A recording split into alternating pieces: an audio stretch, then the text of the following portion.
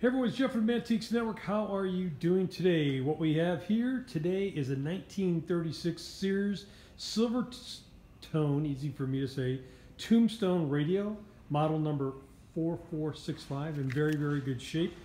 We had sold this to one of our clients who is moving in and doing a big trade-in program with us right now, so we got it back, and it worked great for him. It can work great for you.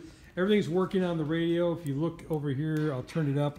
The game like nobody else did. You can hear that the radio is working correctly. All the tubes are lit up, working fine. And also what they've done here is they've done the old proverbial, using the outlet jack here, we can flip over and run some type of external